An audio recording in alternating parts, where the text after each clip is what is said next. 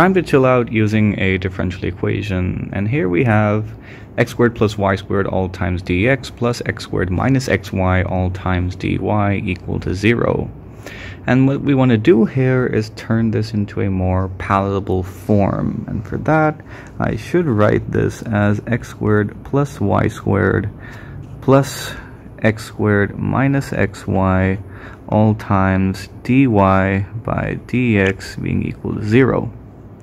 And next up, what I can do here is I can factor out this x squared term. So factoring out the x squared gives me x squared times 1 plus y squared divided by x squared plus 1 minus y divided by x times dy by dx equal to 0. So we have the product of a couple of terms being equal to 0, so that means either one or both of them are equal to 0. And the first case of x squared being equal to 0 is the boring case, so we're gonna lose that in our solution development, but it's more interesting to consider the case where 1 plus y squared by x squared times dy by, oh sorry about that, it was the other term, times dy by dx plus 1 minus y by x dy by dx equals 0, and we lose the solution of x being equal to 0.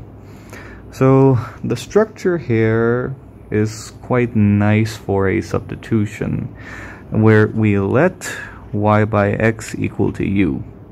Now this here implies that y equals, oh sorry about that, that's an evil looking y over there.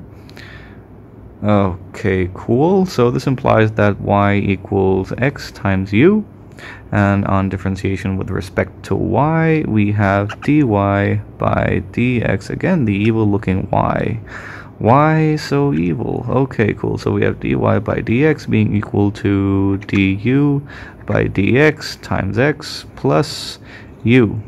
And this substitution, moving from the y and x world to the x and u world, makes our job much simpler. It implies that you have 1 plus u squared plus 1 minus u all times x du by dx plus u, and this here equals 0. So some rearrangement is in order. That means we have x times du by dx plus u being equal to negative 1 plus u squared divided by 1 minus u. And of course you can get rid of the negative sign by switching up the order of 1 and u in the denominator of the right hand side. And things are looking good so far. So all you should do now is just take this u term to the right hand side, which implies that x times du by dx equals 1 plus u squared divided by u minus 1 plus u.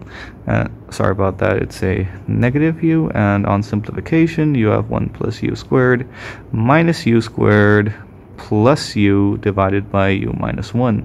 So the u squares cancel out quite nicely, and notice that you now have a very simple and sweet separable differential equation in u and x. So writing this as u minus 1 divided by u plus 1 du being equal to 1 by x dx, and integrating with respect to the variables on either side, that gives you log x plus the constant of integration on the right hand side.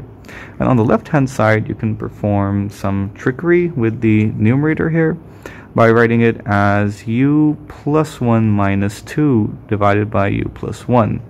And on separating the terms in the numerator, we get the integral of 1 minus 2 divided by u plus 1 du being equal to log x plus c. So on the left hand side we have quite trivially u minus twice the logarithm of u plus 1 being equal to the natural logarithm of x plus c.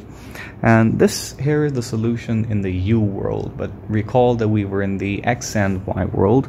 So we recall that we let u be equal to y by x. So playtime is over for u, and we're about to go back into the y world, and this implies that we have y by x minus twice the logarithm of 1 plus y by x, and of course you can use the properties of the logarithm and just write this as log 1 plus y by x squared being equal to the natural logarithm of x plus c. And that is the implicit solution to your differential equation. I hope you enjoyed the video. Be sure to like and subscribe. Thank you. See you next time.